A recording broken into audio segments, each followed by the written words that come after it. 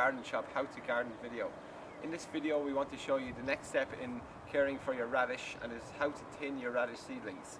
So you can see our row beneath us here. It was sowed about 4 weeks ago, and now the seedlings are large enough to be tinned out. So we'll show you the process. Basically, radish seedlings should be tinned to about 5 centimeters apart. So I just come down here to the beginning of the row, and you can see here some larger radish. These are the ones we want to keep, while the ones in between we can now just pull them out. So I'm just going to make sure I don't pull out the larger one we want, and just with my fingers just going to pull out the radish. Okay. So you want to just tin out all the ones you don't need, like so. And see, now I have roughly 5 centimeters between the two radishes that I want to keep. So you can just continue to do this along the row. And then there should be one here as well, and we have one here. Now these tinnings, they can be used in salads or in stir fries, so they don't need to go to waste. They can all be used.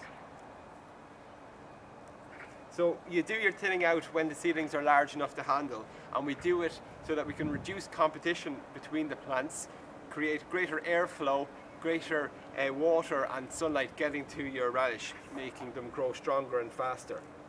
So again, this is 4 weeks since we sowed our seedlings, our seeds, and the other things that we would do now regarding maintenance of our crop is that we would weed around the radishes, which you can see I'm doing now.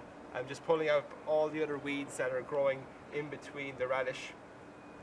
So to do that, you need to weed by hand, pulling up the weeds that are very close to the actual crop. And once you've done that, you can then take a garden hoe, such as this here, and run the hoe in between your rows of your crops. And you can do this for all your different vegetables, just taking the garden hoe and run it up between the rows, and that way it's a nice, quick and easy way to weed your crop. Ideally you want to weed your crops every 2 weeks. In dry weather, it's also important that you keep your crops well watered, especially for root crops, otherwise they can split. So I'm just going to show you that now, giving your crop a nice watering over, like so.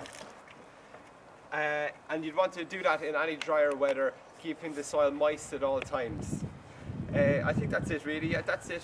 How to maintain your radish seedlings from thegardenshop.ie.